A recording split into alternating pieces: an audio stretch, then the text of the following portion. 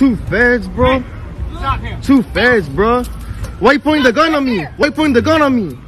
Hey folks, so people filming police officers who are making arrests has reached a new zenith of controversy with the recent law passed in Arizona. But as this video will show, you don't need a law to have them ready to shoot people over this. Yo, what the bro? Two feds, bro. Two feds, bro. Why you pointing the gun on me? Why you pointing the gun on me? Because you have a weapon. What weapon? What weapon, huh?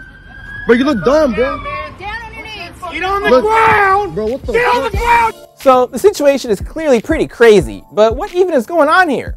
Well, it takes place in Fairfax, Virginia, where police say they were called to an IHOP after a group of teens had allegedly brandished what appeared to be a gun in front of the hostess of the restaurant.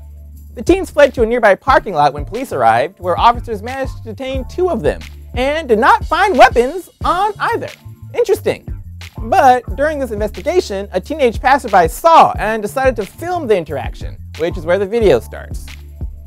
In a statement that, of course, denies any kind of responsibility, the department said the officers thought the recorder was one of the teens who managed to escape during the chase minutes earlier. Due to the nature of the call, and not locating a weapon, officers ordered the subject to the ground at gunpoint, police said. Officers determined the juvenile was holding a cell phone and filming. The three juveniles were detained and later released to their parents.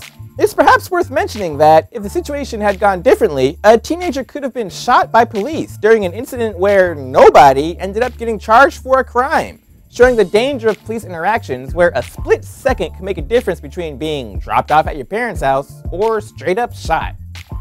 Now, Fairfax County did say they were investigating the incident, or at least that's what their Board of Supervisors chairman said in a Twitter reply, so fingers crossed these officers will actually face consequences. That's all for this week. In other news, the First Lady of the United States, Jill Biden, just compared Latinos to breakfast tacos? As distinct as the Bogotas of the Bronx, as beautiful as the blossoms of Miami, and as unique as the breakfast tacos here in San Antonio.